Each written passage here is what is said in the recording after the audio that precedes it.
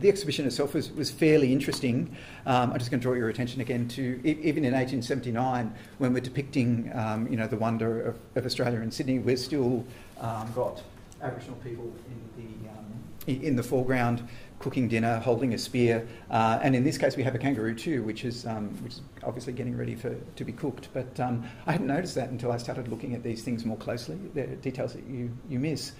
We've also got the Southern Cross above us, and what is now the motto of New South Wales, which is sort of roughly translate as "Newly risen, how brightly you shine." Anyway, the Sydney International Exhibition was the first event of its kind in the Southern Hemisphere, and it was intended to bring the world to Sydney at a time when the colony was prospering on a wave of gold and wool. 34 countries attended the exhibition and over 1.1 million people visited it.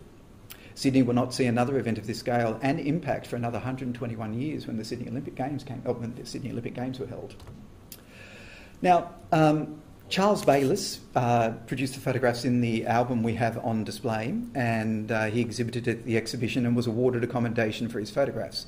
Now, Bayliss remains mostly well known for his early panoramic views of Sydney and New South Wales, and he really documented the emergence of modern Australia in the second half of the 19th century.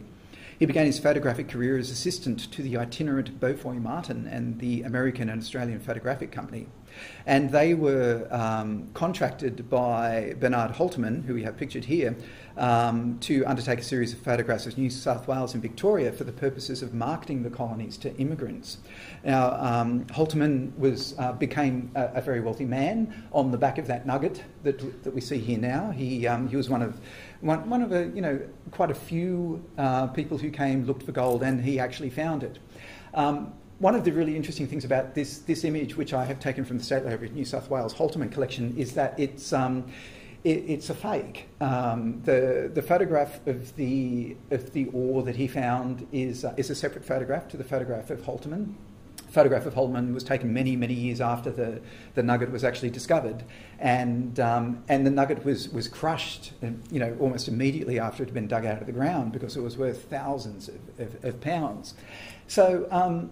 I think Holterman, wanted to, was a bit nostalgic about his gold mining days, and had Bayliss concoct this image. So, early Photoshop, but just as persuasive as one of these documents of histories that may or may not be a little bit unreliable.